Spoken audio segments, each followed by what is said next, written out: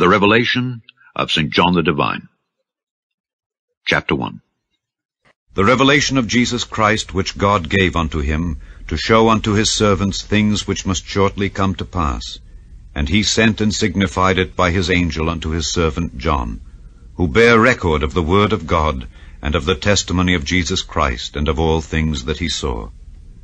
Blessed is he that readeth, and they that hear the words of this prophecy, and keep those things which are written therein, for the time is at hand. John, to the 7 churches which are in Asia. Grace be unto you and peace from him which is, and which was, and which is to come, and from the 7 spirits which are before his throne, and from Jesus Christ, who is the faithful witness, and the first begotten of the dead, and the prince of the kings of the earth. Unto him that loved us, and washed us from our sins in his own blood, and hath made us kings and priests unto God and his Father, to him be glory and dominion for ever and ever. Amen. Behold, he cometh with clouds, and every eye shall see him, and they also which pierced him, and all kindreds of the earth shall wail because of him. Even so. Amen. I am Alpha and Omega, the beginning and the ending, saith the Lord, which is, and which was, and which is to come, the Almighty. I, John, who also am your brother and companion in tribulation and in the kingdom and patience of Jesus Christ, was in the isle that is called Patmos, for the word of God, and for the testimony of Jesus Christ.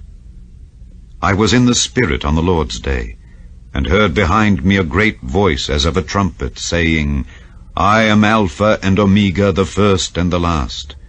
And what thou seest write in a book, and send it unto the 7 churches which are in Asia, unto Ephesus, and unto Smyrna, and unto Pergamos, and unto Thyatira, and unto Sardis, and unto Philadelphia, and unto Laodicea.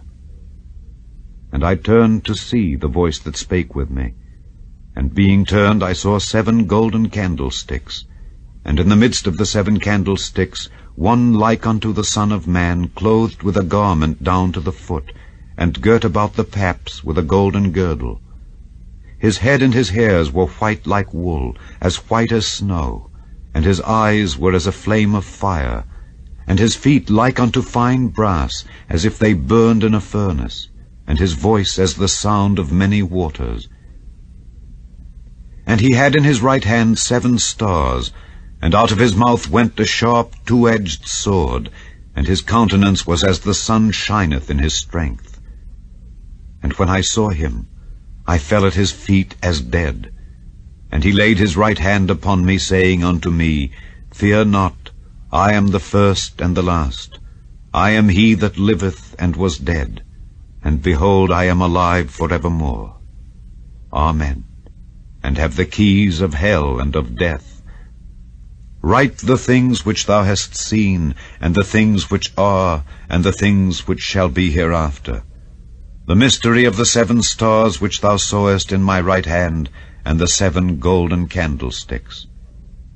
The 7 stars are the angels of the 7 churches, and the 7 candlesticks which thou sawest are the 7 churches.